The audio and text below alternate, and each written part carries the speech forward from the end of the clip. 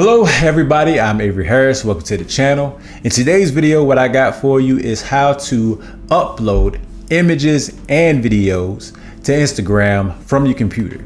I actually got two different methods for you, so in case one don't work anymore, you still can use the other one. So the last thing I want to actually say before I get started is, as always, if you like the video, make sure to subscribe. Okay, so the first method I got for you is actually from Instagram itself. It's called Instagram Creator Studio. Not only do you have the option to upload images and videos from here, but you can also check out your analytics, schedule when you want your post to actually post, and other things of that nature. So I would suggest you check it out. You do have to have either a creator account or a business account, but it does tell you exactly what you need to do in order to switch your personal account to one of those two. The link to this is business.facebook.com/creator studio. And I'll leave the link to this as a pinned comment. Facebook has its own creator studio, and if you want to switch between the two, all you have to do is click on either one of the two icons that are at the top. As of right now, I'm on Instagram Creator Studio, and what I'm going to do is just go over to the top left and click on Create Post. You'll see that a new window pops up for me, in which case I can go ahead and start creating my new post. I'll go ahead and add some content, and you can see I got the option. I can add something from my PC, or I can add something from Facebook, in which case I'm just going to add something from my PC. This case is going to be a video.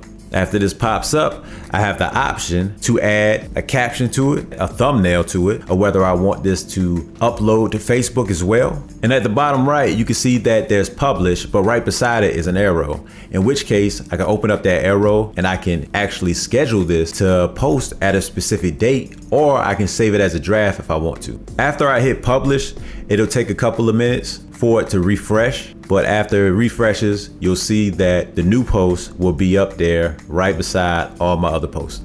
I decided to show off Instagram Creator Studio first because I felt like most of you would rather stick to Instagram, the actual Instagram company, before you decide to go to a third party, which, you know, makes sense.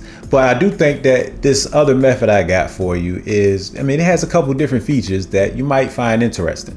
So the last method I got for you is a Chrome extension, which is called Insist. With Insist, you'll essentially be able to use Instagram on your PC like you would on your phone.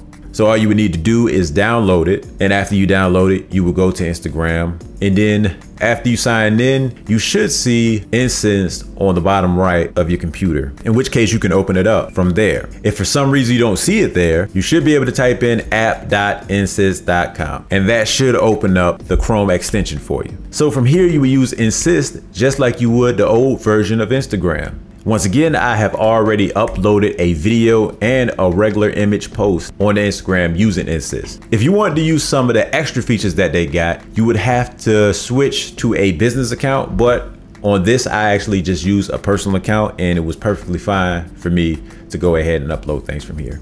Even with that being said though, I was still able to use some of the features up here, like hashtag assistant, in which case I was able to use some of the hashtags that they suggested to me, which I found to be pretty helpful. Has a couple of other features in here, like you can use light or dark mode. They also grade people's accounts on whether they think they're active or not, and other things of that nature. So yeah, at the end of the day, I think this is an interesting app to use, especially if you don't want to switch over from a personal account yet.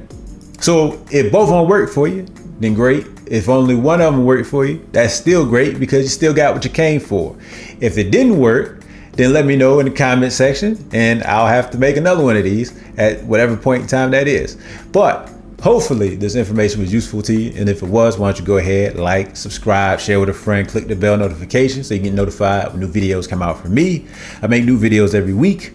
Last but not least, I have a question for you, which is, what do you do on Instagram? Let me know that in the comment section, because I might end up checking you out. And as always, thanks for watching.